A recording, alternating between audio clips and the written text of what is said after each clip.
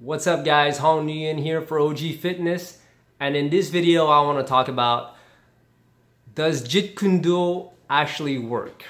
Okay, well, before I get started, take a second to like and subscribe to my channel, and it would help me out a lot, of course, and it helps grow the channel and the community that I want to build around all of this. You know, OG Fitness, we're all about smart, sustainable, and functional approach to fitness and martial arts for older guys. Okay, so the OG is for older guys. It's not for original gangster, even though original gangster could stand for somebody who's just, you know, older and who's more old school in his approach and stuff like that.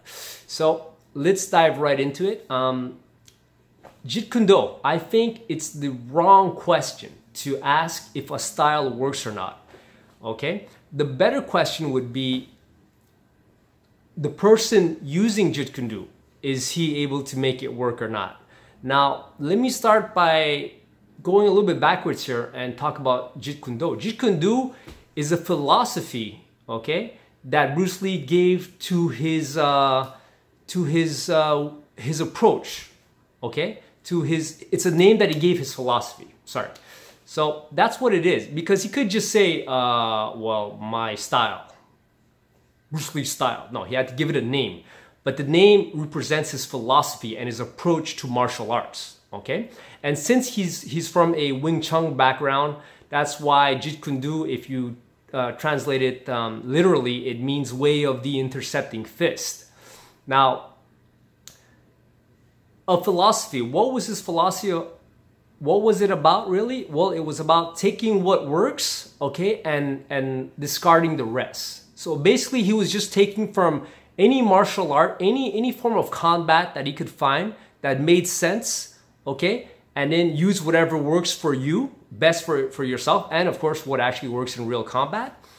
And that was it. That was his philosophy. So after he died though, okay, I mean, people lost sight of that, and people just talked about Jeet Kune as if it was a fixed style with, you know, forms and katas, and this Jeet Kune was just this, and that.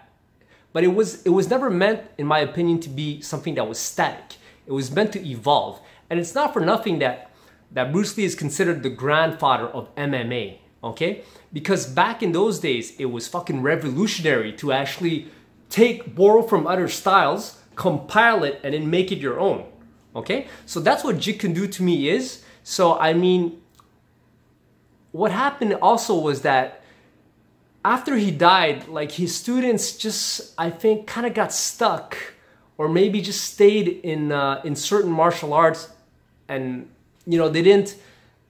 I don't want to judge them, but I feel as though they didn't bring it to the next level where it would have gone if Bruce was still alive. Because if Bruce was still alive, I think Jeet Kune would have evolved into a lot more into grappling and MMA and boxing and Muay Thai and all kinds of stuff, you know. And he probably would have been really involved in MMA, in the development of MMA, because he would have wanted to test himself or possibly his students. You know, he would have found one way to evolve his art. Right? Because he was all about the truth also. He wanted to see what really worked, okay? And towards the end, like, if you guys aren't aware, like, he trained in judo, and he trained in grappling and in jiu-jitsu and in all kinds of stuff. Judo, he actually trained with Jeet Kune. Jeet Kune, he worked with him for like a year, you know, in grappling and submissions and stuff like that. So, I mean, he would have evolved it to, like, to modern, I think, to modern MMA today, in a sense. Like, he still would have called it Jeet Kune, but Jeet Kune is more his philosophy, and that's it. So, does Jeet Kune work? Yes, the philosophy definitely works, okay? But does Jeet Kune work in terms of what it is, what it's considered to be actually as of now? Well, you know, like anything, if you don't evolve, right, and you stay static, like, you're not going to be able to compete, okay? Because the way I see it is that there's probably still a lot of holes in it at this point, right? The way it's being taught. I mean, if you don't have enough wrestling, you don't have enough BJJ in there, you don't have enough, well, those two main things there, I mean, it's not going to work as well, right? So the Jeet Kune Do that's static and that's being taught, I feel as though it's probably not as evolved as modern MMA, but it would have been, I think, if Bruce Lee was still alive today, or if he would have lived at least longer to you know, to see what the hell was going on, and he would have took what worked from wrestling, from BJJ and from any other grappling sport, and make it work, right? And then integrate it into Jeet Kune Do, because Jeet Kune Do is a philosophy, and it's something that's ever changing, ever evolving. But the way it is now, so if it's still taught with, you know, sticks and knives and it looks like self-defense shit, well, of course it's not really gonna work as well, because it's like you're taking something from like how long ago now, 30, 40 years ago, and you didn't bother evolving it. Well, of course, you know, it's like you take a car 40, 50 years in the past, and you ask me, okay, is this a good car? Like on the racetrack against a fucking 2018 Formula One, a McLaren, blah blah blah, Ferrari, you know? Of course not. It's gonna get it's not gonna work. It's not even gonna be competitive on a track, right? So I feel as though that's what it is. It stayed static after Bruce died. It didn't evolve too much. And because of that, if we look at it in terms of a style, then static style, right? Then no, it's not effective. But if you look at it more, and this is the way that I think you should look at it, it's a philosophy, a ever adapting philosophy, then yes, of course it works. Because if you're, and essentially it's MMA, right?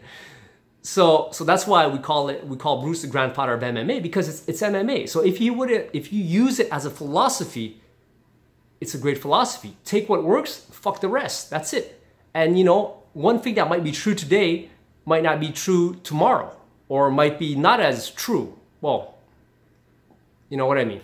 When I talk about truth, I mean things that work, you know, and you know, so truth, work, well, you know, you be the judge of that.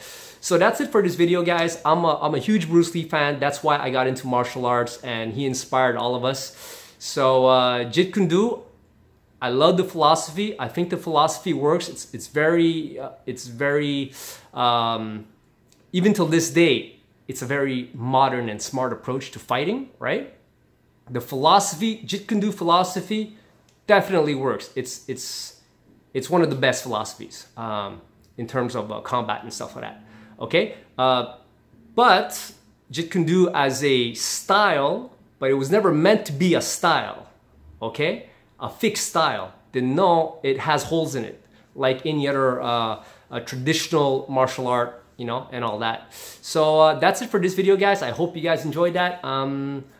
Like, comment, subscribe, and I'll see you guys in the next video. Peace.